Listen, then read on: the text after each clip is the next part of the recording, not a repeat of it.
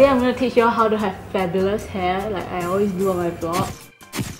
You don't have to go to a salon and you can have those like Pamela Anderson-ish curls. All you need is hair color, a good one. Preferably get something with ceramic coating on it. To tell whether that ceramic coating, right, get those that's not like silver in color. And if you want those like big luxurious curls, right, it's best to get something that's around this diameter. It's about like 1 inch lah. If you're expert at this, right, like with enough training you can do it in like 5 to 10 minutes. But if you're a newbie and you got a lot of hair, then I guess maybe 20 minutes. But be very careful not to like burn yourself. I had a friend who like burned herself at the shin, right? And then never recovered for like I don't know how long, man. And KK burnt her chin. She had a mark here. I kept laughing at her for the longest time. Most hair curlers have this thing for you to put it on the table and not burn the table.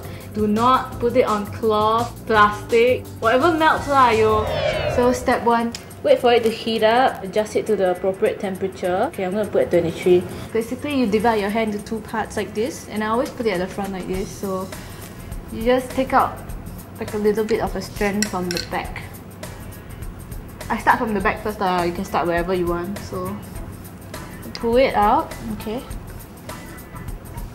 I put this amount of hair into the curler, and I twist it around 1 time and put it in like this, and then I pull, and then I make sure the ends are like all tucked in, and then you sort of roll it up a bit so that you can get maximum amount. And then you wait for a while, and then you find this thing and then you pick it up. So this much is curled already. The curled part, right, just put it to the back. Throw it at the back, okay. Sometimes I wish that my thumb can be like a hair curler, so if it's hot, right, I can just like wind it around my finger like this and then it will curl. But well, hope for the future. Most people have like a wrong concept of how to do it, and that's why their curls end up so shitty. They get at the very end, right, then they curl like this. And this gives a different kind of curl, like the ends are almost like straight.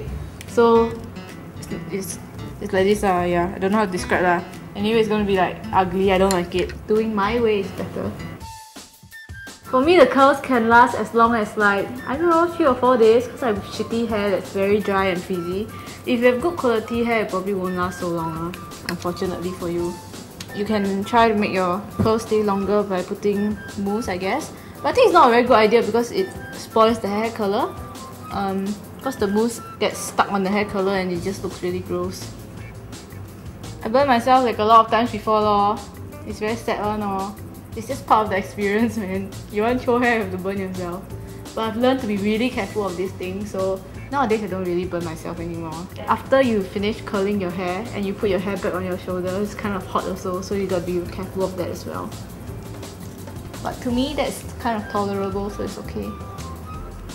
Okay, so I'm gonna do half of my head first, and then I can show you the difference between straight hair and voluminous curly hair.